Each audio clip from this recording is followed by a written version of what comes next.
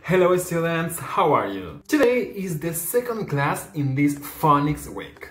Recuerdan que les dije que esta semana íbamos a estar trabajando durante todas las clases con sonidos en inglés. But first, what day is today? Today is Wednesday and you will tell me how's the weather. As I said before, during all the classes of this week, we are working with sounds. In the last class, on Monday, you learned two new sounds. Do you remember? You learned the sound R and the sound D. Yes? Repeat. R, D.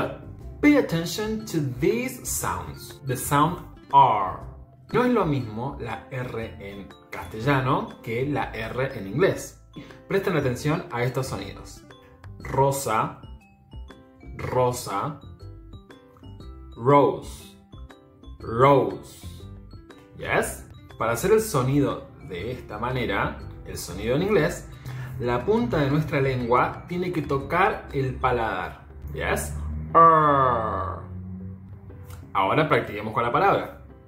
Rose, rose. Yes? Now pay attention to these examples. Rain, rat, robot, rabbit. In this class, we will review all the sounds we learned before. A ver si se acuerdan qué sonidos hemos trabajado. First, we worked with these sounds. S, A, P, T, I. And then we learn more sounds. Antes y después de las vacaciones de invierno, nosotros aprendimos más sonidos. ¿Se acuerdan? Pay attention. K, K, K, E.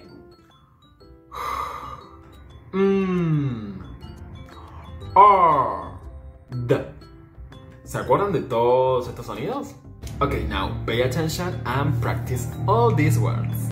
Castle, castle, crown, crown, king, king, key, key, duck, duck, sack, sack, elephant, elephant, pets, pets, heart, heart, hen, hen, mommy, mommy, map, map, ring, ring, run, run, door, door, drums, drums.